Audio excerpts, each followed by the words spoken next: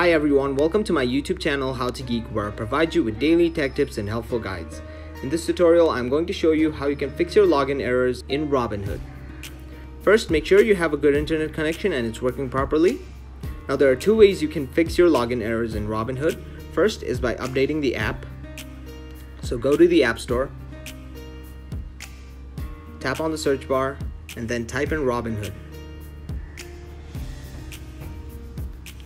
Tap search.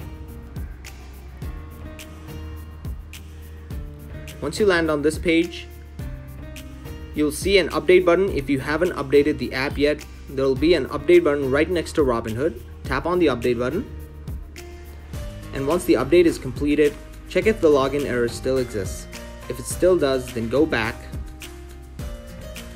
tap on settings, scroll down, tap on general, tap on iPhone storage.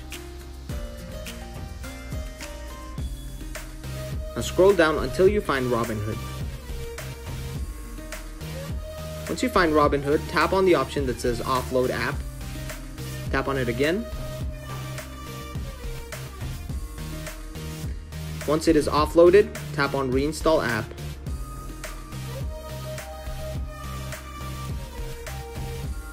As you can see here, Robinhood is being reinstalled into my phone.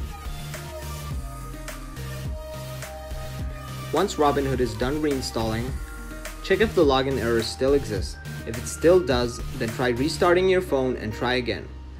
And that is it. Thank you for watching this video. Be sure to leave a like, share this video, and subscribe to our channel for more helpful guides just like this.